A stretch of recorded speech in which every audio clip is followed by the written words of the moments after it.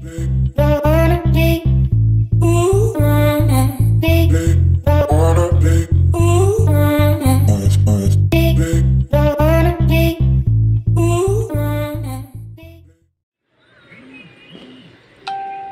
guys, good day. Welcome back to my channel. By the way, my name is Mark and today I will give a quick tutorial on how to use the submeter electricity calculator. By the way, I am Mark and I'm the developer of this application which you can download at Google Play Store. Actually, the submeter electricity bill and the water bill calculation is same. Um, So first we need to click the calculate, and here you can choose how many submeter do you use in your house, how many tenants have their own submeter. For example, here we will pick only one, your house, and then one submeter.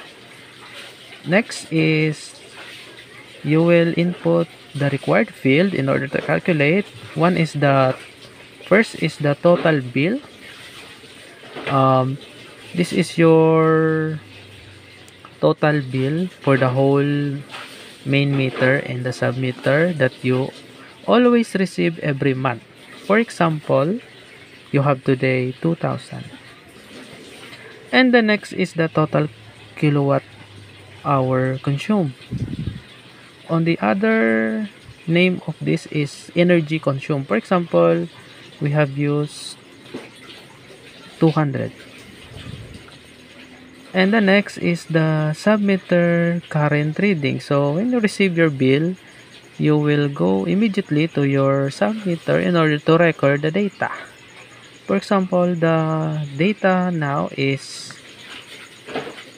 25 and the submeter previous reading for the last month you have recorded it only have 5, for example. Next is to click calculate. So quick tip, to make sure that your answer is correct, you will know that if you will add the main meter bill and the submeter bill, the answer will be the total bill. For example, we have inputted a while ago 2000, so the main meter is 1800 plus 200 for the submeter equals 2000. So that's the quick tip that I can tell you. Okay, so we'll have to save it now. So back to main menu. Once you save your bill, you can always view bills that you can use for the next month.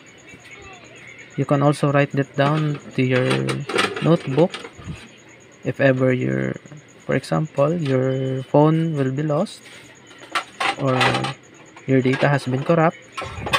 You need to re-download the app, but the data is not there anymore. So that's only the example. So here I have added new feature last year, the backup to external storage. Once you click this, it will going to save into your phone's memory. Okay, since I don't have memory in my phone, I cannot show you how, but you can see that under submeter report folder. You click on that and then the data will be there as text document. So thank you guys, that's all for today.